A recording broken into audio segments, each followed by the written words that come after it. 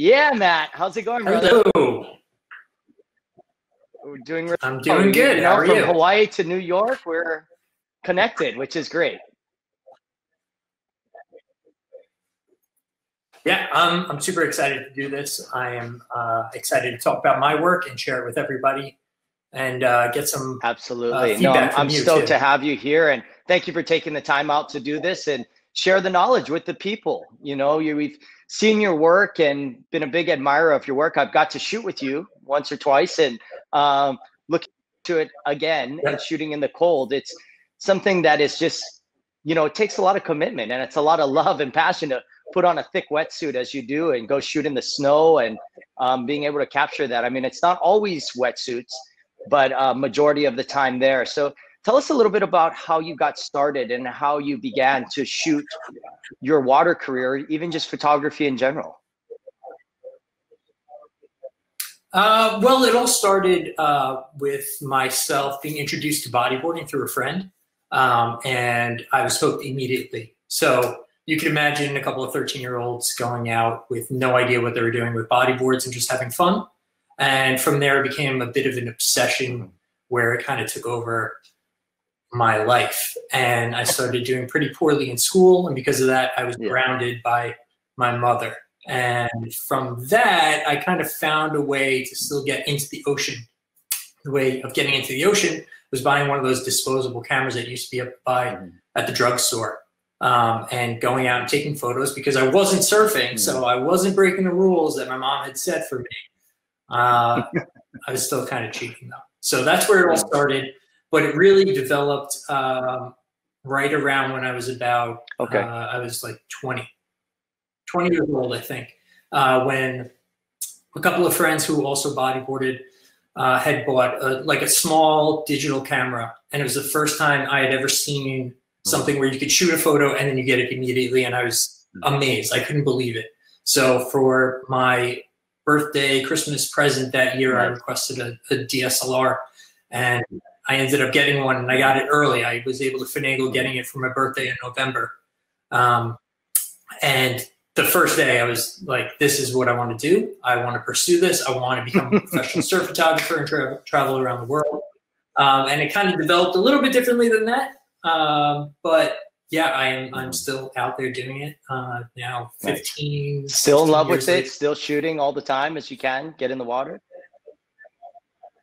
I would say more in love with it than ever before because now I can kind of, I have a little bit more control over what I'm doing. So there's more creativity in it versus what it had started as, which was a little bit of just kind of documenting friends, documenting waves, and kind of trying to show that New York had waves where people weren't really, they didn't know about it, and trying to get the attention of some. Yeah, well, you've done that. You've achieved that and much more. So it's amazing to see the progression of your work and seeing just the different, like how you're really pushing the limits. Sometimes it's just the colors that you're able to achieve and the motions is quite inspiring on that. So where did you say where you were born and kind of like where you were raised?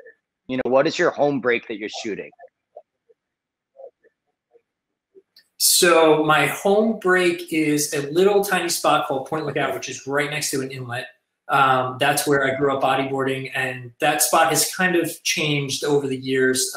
They did some dredging of the outer sandbars, and that kind of changed things. But basically, it was like a really fun little shore break that works great for shooting wave photos. There were plenty of spots all over Long Island, which is New York. That's where you're going to surf. If you're going to surf in New York, it's going to be on the island of Long Island. I was born in Astoria, Queens. That's kind of where I spent half of my childhood, and then moved out to Long Island. So Astoria is literally across the river from Manhattan. So I'm a little bit of like a city kid / Long Island. That's amazing. Oh, stoked to hear all of that. Really excited to see all your images. I think we'll bring those images up right now. We'll start talking a little bit about what you're shooting with and what inspires you to keep going. This has a amazing feel to that. You know, that is something very, the black and white, I think really just adds to it. Yeah. That was an important factor in this one. This image was taken the day before Thanksgiving in 2006. And this photograph kind of encapsulates what it is to be a surfer in New York. I mean, you got all of the different elements there. You got the urban feel with the buildings that are right there on the beach. You've got the desolation. You can see there's 4 kids that are checking the surf right there. You got a little urban construction on the left, and you got those cloudy gray skies that you get when it's nor'easter season, which is basically our fall. And also the best time to go surf. And are you shooting this from an apartment, or what are you shooting this from? Just like it's a pretty good vantage point. When you're shooting these like kind of lineups, you know, it's something that like is what's seen, but almost like putting people there. And I think that's something that I've seen a lot of your work, not only just in the tight and like close-up imagery, but seeing these like these lineups that really like put the viewer there. Can you tell us a little bit about where you shot it and what you're shooting with on this? Yes. So this image was inspired by a photograph that I had seen someone had taken maybe 6 months prior. I think there was a bodyboarding competition right in the area, and these people were staying in a hotel that is like 2 blocks in from the beach. And they had shot a photo from their window, and it wasn't this image, but it got me thinking, wow, you know what? If I had access to that hotel's roof, I could probably get a pretty cool photo. So I'd gone up there a couple months prior, and I kind of scattered it out and took a couple photos, and I thought, you know what? When the waves get really good, I'm going to go up there again. So I did not get permission to take this photo, and now this is a long time ago, and I would get permission now. But in the beginning is a little different. So I had scaled the side of the hotel up their fire escape, and then climbed onto the roof and shot this photo in the pouring rain. And with this photo, I took it with it was the Canon 5D, the original one, and the Canon 70-200. That's a great lineup, like lens. Like to me, like getting that kind of perspective with like a 70-200 is probably one of my favorite lenses to use for lineup shots in that way, you know, and like just gives you that range, but like just puts you there, I guess. Absolutely. It's the most versatile. You know, it's got the length so that you can be further back. You can kind of capture everything. It's really amazing. Works great, super sharp. I love shooting lineups at 2.8, which I think is not the way that most people do that. But you have to, here in New York, you have to shoot about 2.8 when it's like these conditions. This was like right before dark. So really dark, moody shot that I was able to capture. And this image kind of represents what it is to be it has that feel. It definitely gives me a little bit of a chill, but also like the perfection that you can if you seek it out. And I think what you really touched on was like a very important point where you were saying, you know, you had seen this. This wasn't something that you like created or invented, like the viewpoint of it, but you made it your own. You found that if you went a little bit higher, you could see, you know, so seeing people's imagery or the inspirations or seeing these things, but then making it your own. I think that was a very important factor to this, of like what I heard of you saying, and like, you know, it's like, if I could just get a little bit higher up, that would be the difference of this shot. And you know, you achieved that. Absolutely. Without question, I am constantly inspired by other people's photographs and also their artwork, which has kind of played into a lot of what I've been doing in the last maybe 4 or 5 years, is being inspired by paintings. Click through these and got to wake up early for these ones. Well, this one's actually another, this is a sunset shot. Okay, this one here. Sleep in then.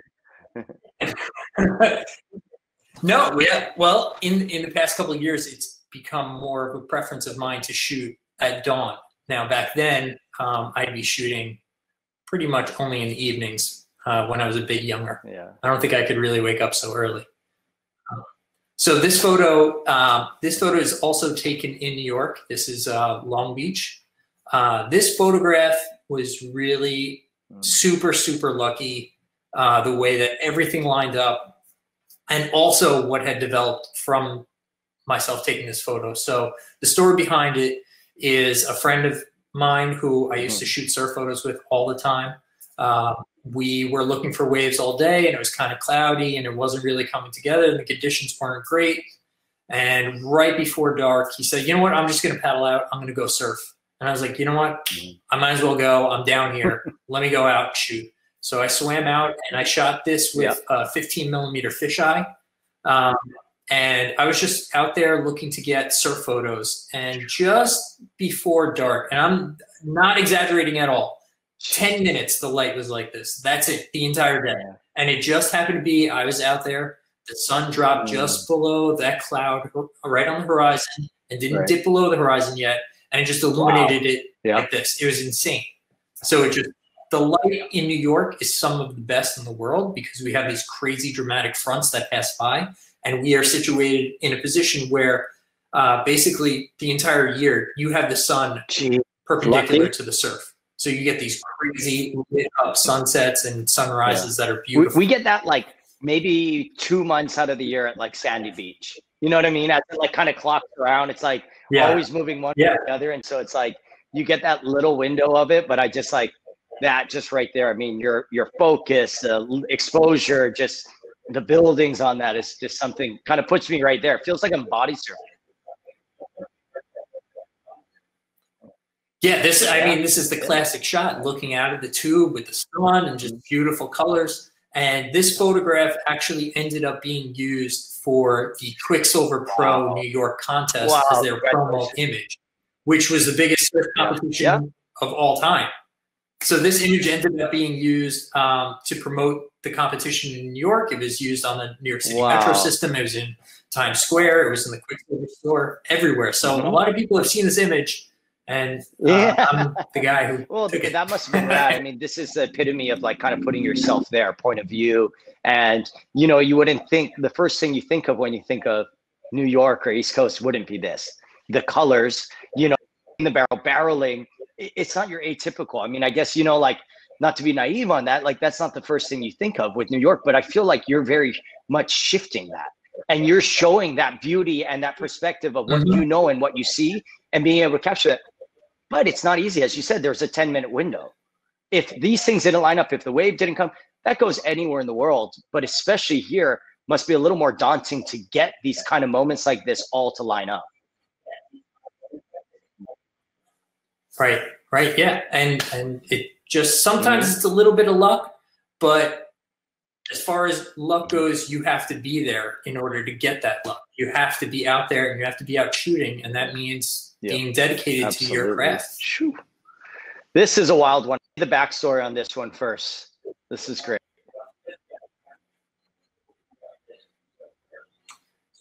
So the backstory of this is the roller coaster called I believe it's incorrectly called the Jet Star. I believe it's called the Star Jet. I'm not 100% sure. I forget what it was. But this is the remnants of that roller coaster that had fallen in the water after Hurricane Sandy in New Jersey. So this image is what was left before the skeleton of the roller coaster was removed. It had sat there for months, actually, and a local New Jersey person had swam out there or boated out there and climbed up the roller coaster. And you could see the American flag up on the top, and they planted it up there. It's a really wild story. So I was on my way back from further south. I was in Maryland doing a little photo shoot for a friend. And on the way back, I said, you know what? I really want to capture this because I know this is a moment that is going to be gone at some point. It's not going to sit there forever. And inspired by a couple of people, Brian Evans in particular, who has kind of taken advantage of some things that have happened in the past where he would go and document something. So I was inspired by that, and I thought, you know what, this is not going to be here forever, so let me go try to take a photo. And I went there, and it was closed off. The entire beach was closed off. The police were there. They said there's no one allowed to go on the beach. You can't even get close to it. A friend of mine who I was with brought a surfer magazine where I had a photo published and went to the closest police officer and said, this guy's a famous photographer. Maybe he can get on the beach. Is there anything you can do? And the police officer was a surfer and knew who I was. I had never met him. So he let me go and set up my tripod and take this photo, which I think is probably about, I would say it's probably like a 3-second long photo, Yep. 3-second exposure. And, you know, I was able to get a couple shots off, and this is the one that stood out the most to me. You know, it has a little bit of movement, but really captures the entire structure, and it's super dramatic with the low clouds. Added a little bit of a vignette around the edges. And this photograph I submitted to the Weather Channel in 2015. And I told the story behind it, and that ended up being awarded the Photo of the Year, which got me a $15,000 grand prize. That's amazing, dude. Congratulations. Yeah. So, yes. So I just really hope for any other photographers out there who are aspiring, just to really pass on this message that if you don't take advantage of your time and you don't go out there and really pursue your craft and make sure you're in some spot, you have and make it happen, because it's not going to happen to you. You have to make it happen. So being out there, being in the water at dawn, being in the water right before dark, you know, chasing it, that is the key to absolutely. And I think also, like, you know, abiding by the law, but not taking no for an answer. Because if you just were like, oh, they're not letting anyone on, and you left, we wouldn't be here talking about this image. You wouldn't have won the Weather Channel like award. And it was like that little extra, because what does that hurt to ask? Hey, you know, we got the photo inside here, like, let's do this. So it's like that little bit extra is image that you'll always have, you know, and it's something that, you know, a moment and that story and everything like that. So, you know, yeah, don't take that no for an answer, but don't go illegal, but don't take that no. Yeah. Yeah, do your best within reason. Stay safe, and these kind of images are waiting to be taken. Thank you for tuning in to this week's episode of Between Sets. Make sure to like and subscribe to be tuned in on all future episodes. Thank you.